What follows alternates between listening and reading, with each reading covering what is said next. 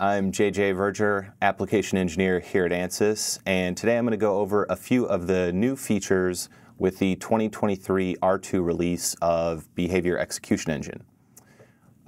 So for those of you that are not familiar with Behavior Execution Engine, it is an MBSE enabling capability that allows you to bridge the gap between the system model that is developed as part of your system engineering process and your analytical models that are developed as part of that modeling and simulation process.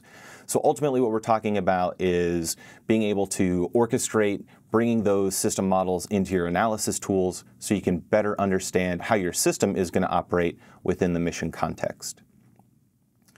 With the 2023 R2 release, there's really two features that I want to go over today. The first is that we've added support for STK Engine. So if you previously were using STK with some of your Behavior Execution Engine simulations, you know that you were restricted to using STK Desktop. However, we've added support now for STK Engine. The other improvement we've made is with how Behavior Execution Engine executes within a model center workflow. So previously, the execution engine was dependent on the specific SysML modeling tool. And so during the workflow execution in Model Center, that modeling tool would be opened to allow Behavior Execution Engine to run. With the 2023 R2 release, we've removed that dependency, and so Behavior Execution Engine now runs in its own process without needing that SysML modeling tool. Okay. Let's dig in a little bit deeper and see how to use some of these new features. So we'll start off with looking at how we can enable STK Engine to be used within our simulations. Okay, let's dig into how we can use STK Engine with our simulations. So what I have up here is our existing search and rescue example. And I've just completed a simulation run. And I've done that within STK Desktop because there's many benefits to doing so. We get visual feedback as the simulation runs. We can add annotation as the simulation completes. We can also use it as a way to develop and debug our simulation. But at this point, I'm really happy with the way my simulation is running. And now I want to improve the performance I'm going to get by running this same simulation in STK Engine. So to set that up, I'm going to go over into my Cameo project, and I can look at how I have my simulation specification block set up. Now, the existing setup has the MBSE STK existing process stereotype applied to this block. To enable STK Engine with this simulation, I'm going to follow a similar setup process as I would have done for this block, only use a different stereotype. So as I look at another block, simulation specification block, I can walk us through the process of setting all of that up. If I open up the specification for this block and look at the applied stereotype field, I can now search through the available stereotypes using the keyword engine. And I'll notice that there's now two new stereotypes available to me. One is for running with STK Engine and a new scenario, and one is running with STK Engine from an existing scenario. Since I know I have an existing scenario, that's the option I'm going to select, and I'll click Apply. To finish setting everything up, I'm going to come over to the tags, look for that for these new fields that I can now populate. One is going to be to give my simulation the path to my STK scenario. And this other option allows me to control whether or not STK Engine will run in no graphics mode or if it will run with graphics enabled. To get the most performance out of my simulation, I'm going to select to run this with the graphics enabled mode set to false, and that will improve my performance even more. So before I run, I can just make sure that I have all of the stereotypes and annotations applied to this block the way that I want. And what I've done with this project is I've actually created a separate simulation configuration block that points at this simulation specification. So if I want to run my simulation now, but using STK Engine, I can simply select that new simulation configuration from the drop-down, click play, and I'll see in my console at the bottom, just like I've seen before, that my simulation has started.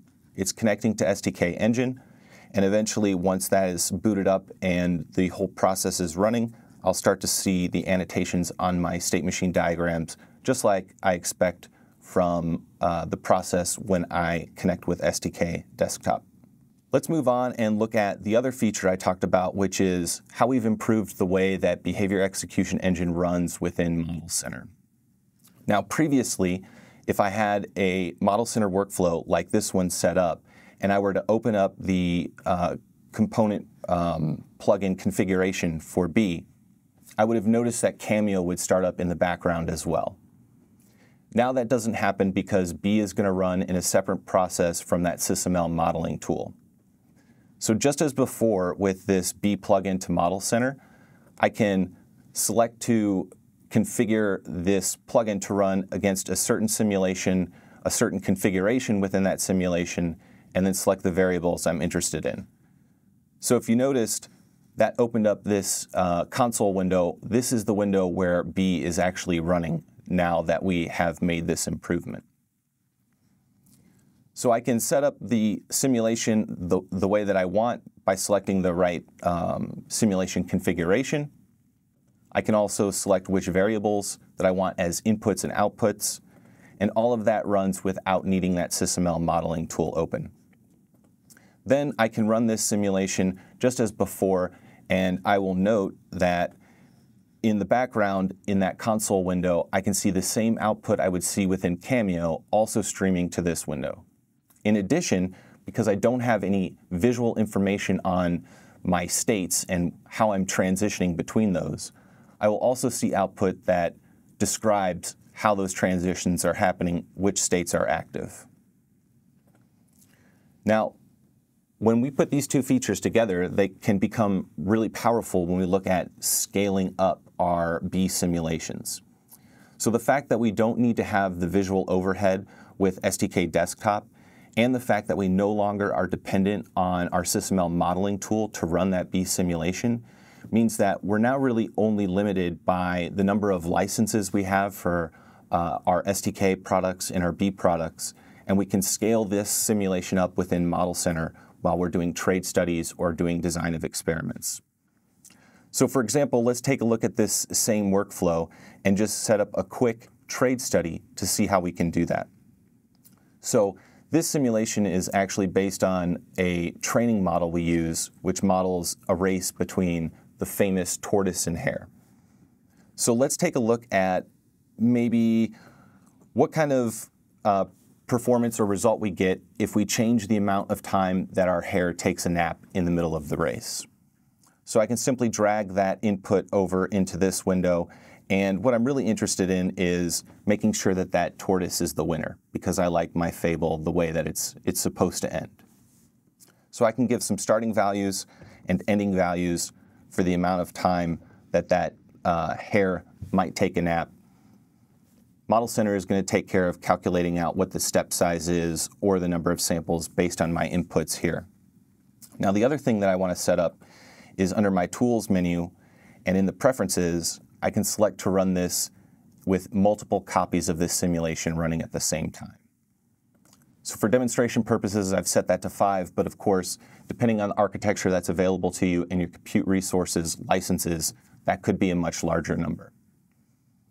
If I select to run this simulation now, we'll see that the trade study gets created, all of my design instances are created, and I'm now running this simulation 5 at a time to complete this trade study. So we'll let that trade study complete, and when we're all done, we can look through the results that we get back, and we can identify, in this case, the exact amount of sleep that the hare would need in order to win the race. So it looks like if the hare were to only nap for 173 seconds, then our tortoise would lose. But anything over that, and the tortoise will still be the victor in our race. I think that just about does it for the main new features that are included with the 2023 R2 release of Behavior Execution Engine. There are a handful of other enhancements that have been made, so if you're interested in looking at those, I suggest you go check out our help page and look at the new features listed there. I appreciate you taking the time with us. If you're interested in learning more, you can head over to ansys.com and find out more about what we can do for you and enabling your MBSE workflows.